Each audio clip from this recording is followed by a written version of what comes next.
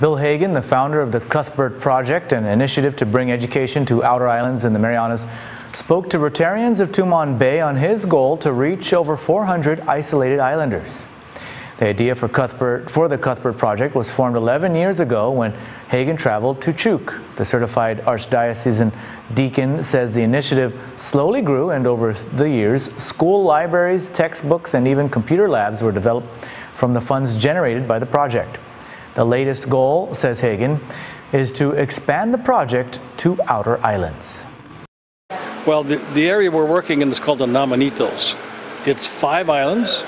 They're all out of sight from one another, and so 4 of the islands have elementary schools. One of them has a high school.